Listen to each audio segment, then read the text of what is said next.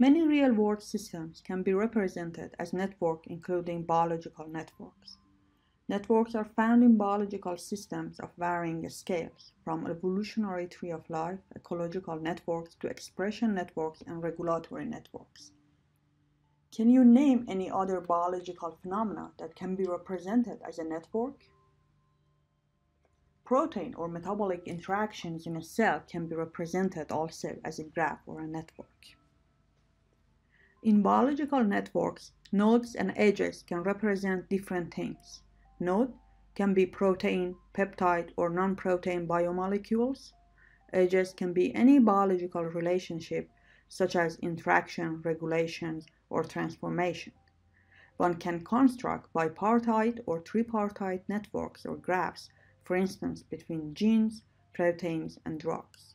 Do you recall the definition of bipartite graph?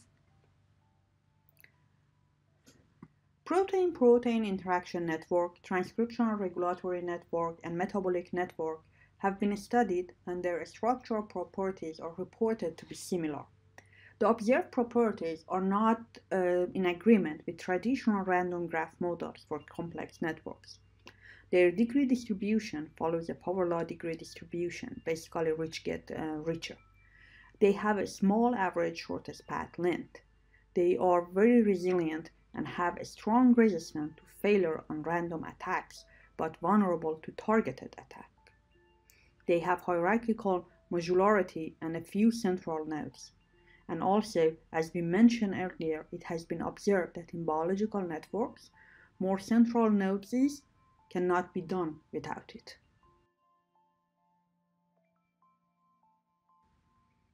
The graph shown here is protein-protein interaction network, or PPI, and has been constructed using 3 different public databases. This protein interaction network has more than 1,500 proteins and 337,000 interactions. PPI are typically modeled as undirected graphs, in which nodes represent proteins and edges represent interactions. The frequency of proteins having interaction with exactly k other proteins follows a power law. PPI networks exhibits the small world phenomena. One can reach any node within a small number of hops, usually 4 or 5 hops. Although these networks are very sparse, it's very hard to be studied without breaking them into smaller pieces.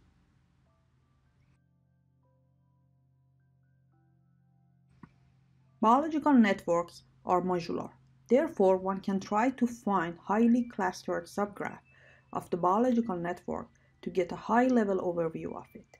This also allows us to predict unknown gene or protein functions based on its communities.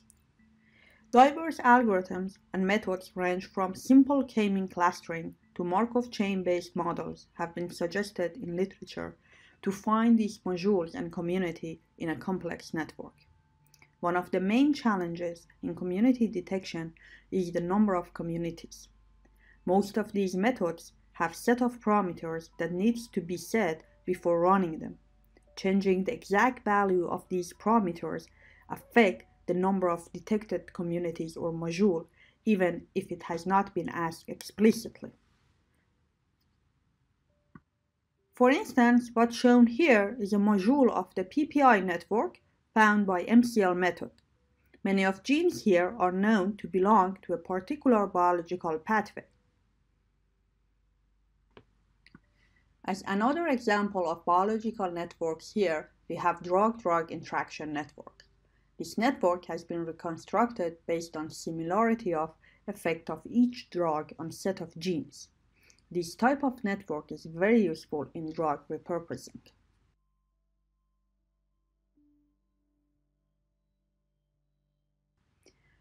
Reconstruction of biological networks directly from experimental data using statistical or machine learning approaches has received significant attention in the last decade.